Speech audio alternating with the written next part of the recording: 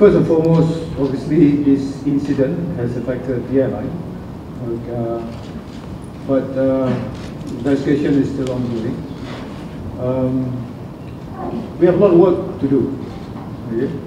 The airline obviously needs to get itself together, and if you notice experience about the airline, it can take them up to about 6 months to recover from what we call a market reputation issue.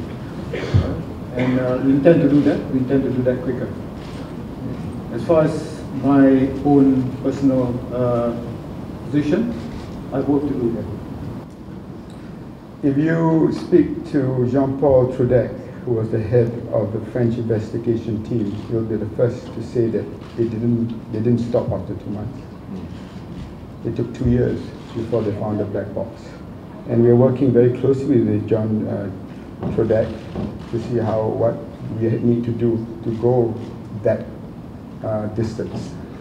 Even this morning, during the bilateral between the two prime ministers of Singapore and Malaysia, there were new information and offer of cooperation with regards to what Singapore went through with the Silk Air MI185.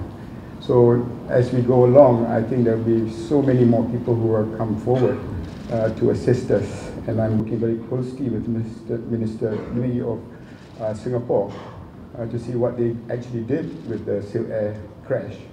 And they had no hesitation and definitely didn't talk about dollars and cents when looking for that aircraft.